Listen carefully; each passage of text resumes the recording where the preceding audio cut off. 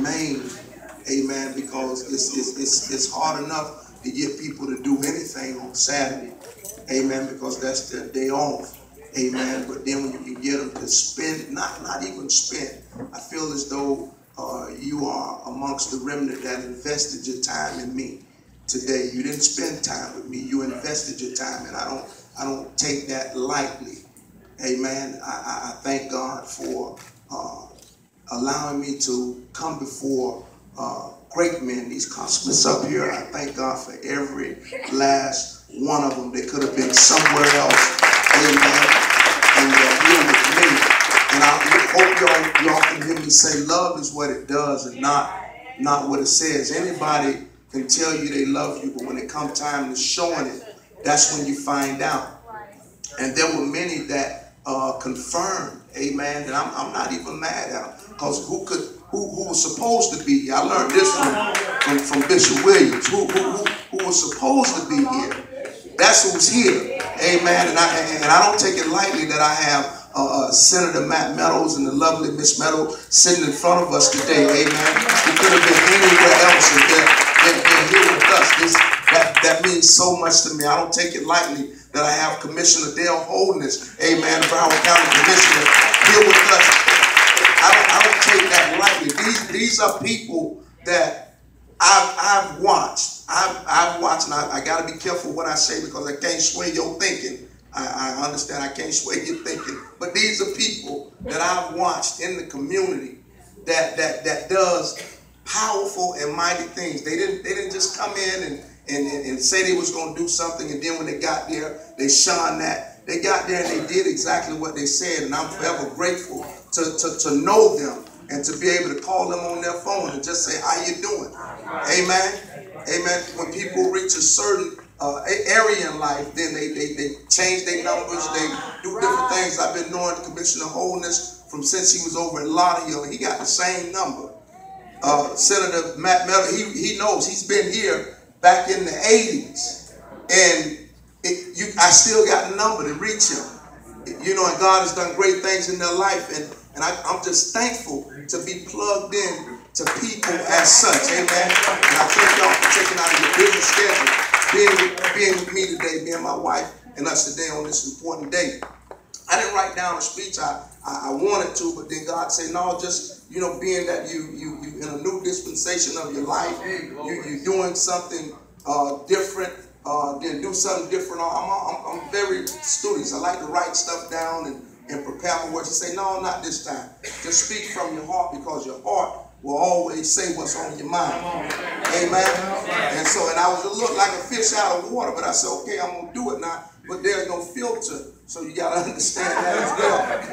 And I'm not going to take a lot of your time, but I thank God for Bishop Jimmy Williams. Amen. Been a figure in my life since I started ministry. But before that, while I was just hanging on the outskirts, Apostle Brown, and going to church and running, you know, with my father, I was coming in and hearing him preach, and he took a liking to me, and I took a liking to him. And it's been great ever since. And when I came over to the pastorship, he's one of the first ones, and I'm fortunate. I have many. Those that are on the panel, like Dr. Allen, the Coopers, amen, Elder Lewis and them. I met Prophet Jackson a little while ago, and he's been fantastic. These are my two Ganford brothers on the back with Apostle Thomas Brown. I've been fortunate, and I met new people in my life. But this young man, Bishop Thomas and his wife, they've been great to us. So I'm amongst the fortunate ones. Me and Bishop Douglas, we hooked up and hit it off, and I thank God for his lovely wife. And you don't have a lot of people that you can really say that about in ministry. Amen. Amen. Well, I'll talk to y'all then. You don't have a lot of people that you can say that about in ministry. And the reason I know is because I never heard, Bishop Cooper, I never heard so many people preach about the bishopric until I decided that I was going to accept the call. All before I accepted the call, wasn't nobody preaching on bishop. But since I accepted the call, and let it fall where it may. Now everybody ring don't matter, how the ticket don't matter, the stuff don't. But why you wasn't saying that when you was coming up, when you was getting in? And so I'm trying to figure it out, because the one that's supposed to love me is the one that said they cared about me. And as soon as I decided to answer the call, they flipped the script on me and started talking about how it don't matter. Well, why it didn't matter when you got it? Why is it a light thing now? Why? Because I didn't jump on it in 2 years. I waited 10 for mine.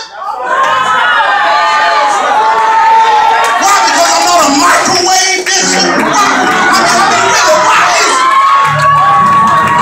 I want to know. How is it that it became such a problem when after 10 years? How is it now that it don't matter?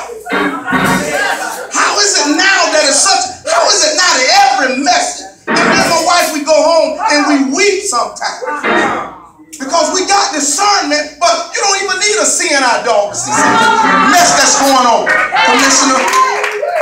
The very ones.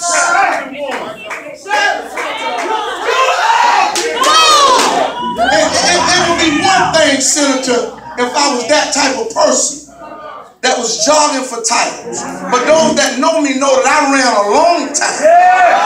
Even the accepting eldership, I ran a long time because I've never felt worthy to handle the Holy of Holies. And I still get, I don't know about you, but I still get butterflies. Every time I step into the pulpit, I have yet to get comfortable after all these years, because I know if he moves his grace, I know if he snatches mercy from me.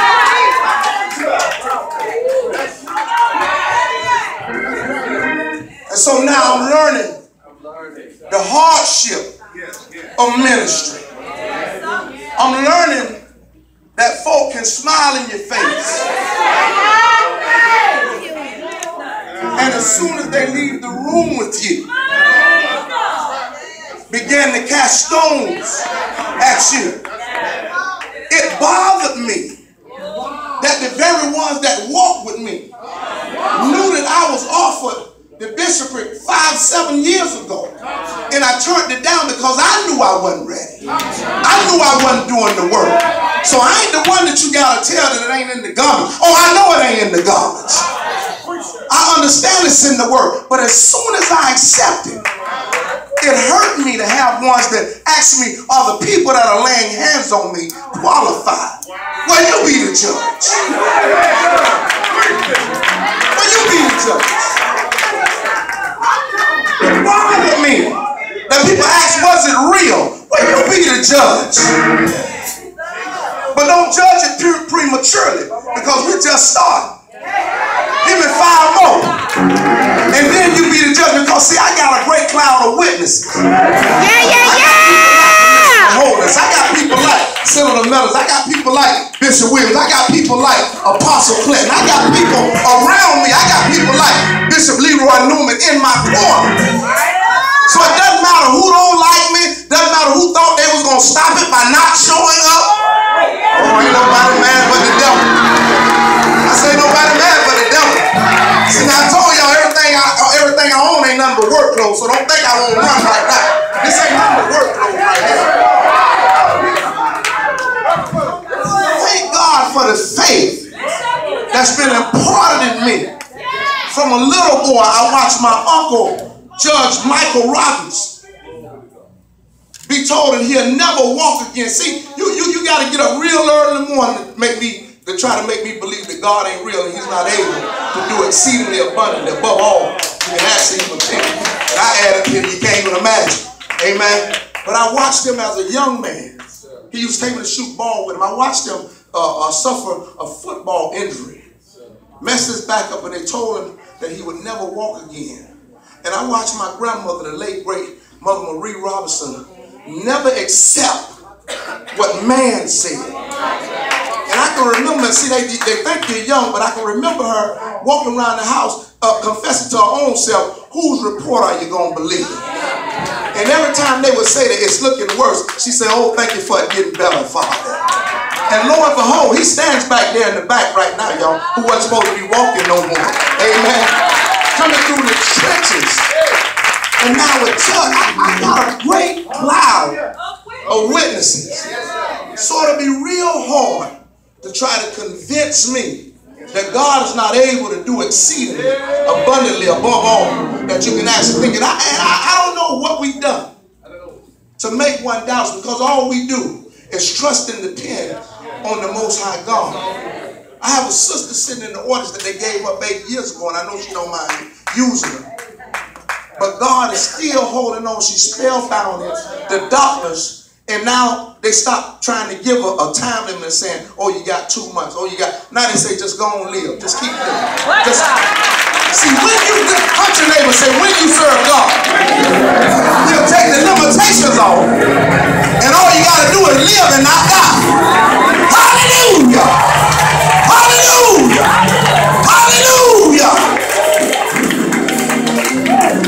And so I'm just glad to know that I have people like yourself that don't mind getting with Eloise baby. Yeah, I'm Eloise baby, y'all.